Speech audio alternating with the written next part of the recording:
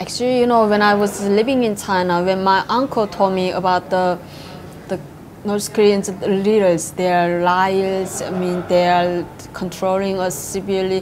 When I heard that, and even he said they're bastards, you know, he said bad words in front of me. It's shocking to me. How can you make fun of our dear leader like that? You know, if you are living in North Korea, you will be sent to the political prison camp. You will be in public execution, you know. To me, it's hard to accept that.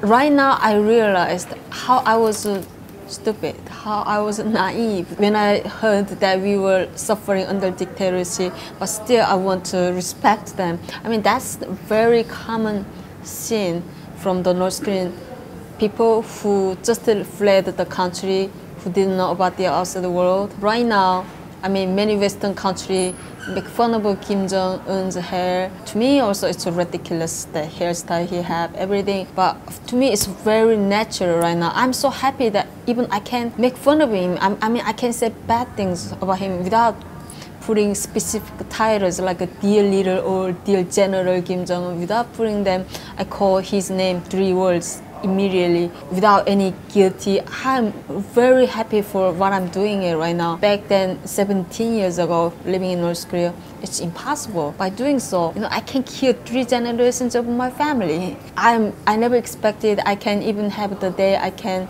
make fun of our leaders, but I have it right now.